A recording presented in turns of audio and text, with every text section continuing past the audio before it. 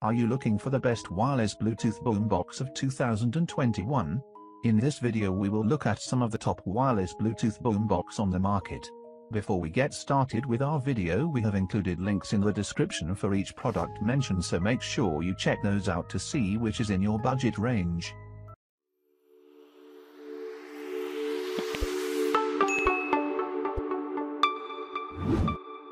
Starting at number 5. Anker Soundcore Motion Boom. Anker's $100 Soundcore Motion Boom is what I'd call a mini portable boombox speaker. It's kind of a poor man's version of JBL's well-regarded Xtreme 2 speaker, which currently sells for around $200, though its list price is higher. Equipped with a handle and weighing a little over 4 pounds, the speaker reminds me of one of those giant flashlights or floating lanterns that were in vogue about 30 years ago. For the record, the Motion Boom actually does float and it's got an IPX7 waterproof rating. Anker says the Motion Boom delivers huge stereo sound and, yes, it plays pretty loud and has a decent amount of bass with reasonable clarity. I kept the bass boost on at all times because the speaker sounds better that way. It can't compete against bigger and more expensive speakers like JBL's Boombox 2, $400, and Ultimate Ear's Hyperboom, $400, but it packs a lot more volume and punch than more compact Bluetooth speakers like JBL's Flip 5 that cost around the same. It also travels well, so it's ideal for a beach excursion or a little tailgating. It also can be used as a backup battery to charge your smartphone or other mobile device. At number 4. JBL Boombox 2. JBL's second generation Boombox 2 doesn't really look different from the original, but it's more energy efficient, with a new Bluetooth 5.1 chipset.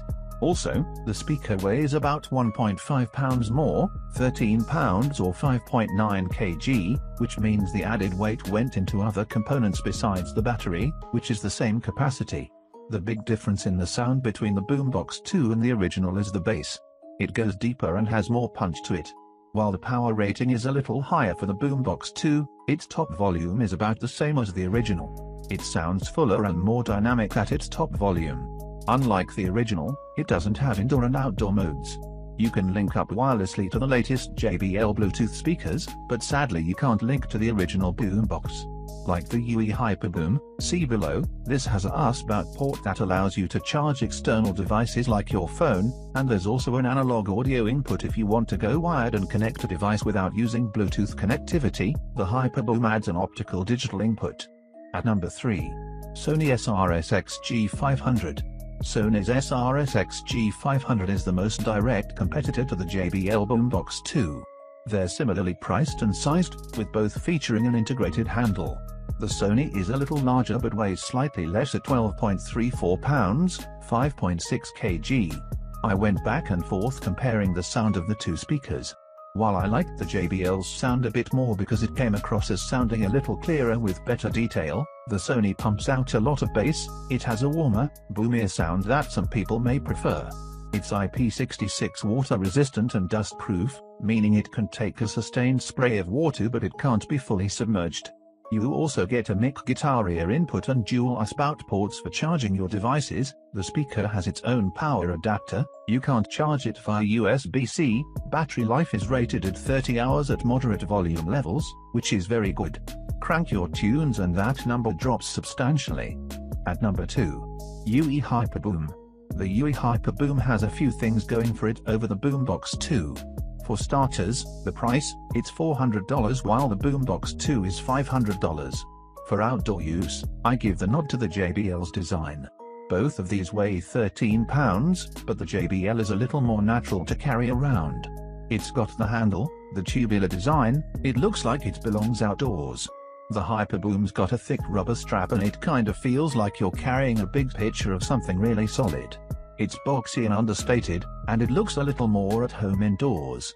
The Hyperboom is splash-proof with an IPX4 rating while the Boombox 2 is fully waterproof with an IPX7 rating. I put them out in the rain and they both survived without issues. Like the Boombox 2, this has a USB port that allows you to charge devices like your phone, and it also has analog audio input if you want to go wired and connect a device without using Bluetooth. However, the Hyperboom adds an optical digital input. That means you can connect it to a TV, PC or game console with an optical output. At number 1.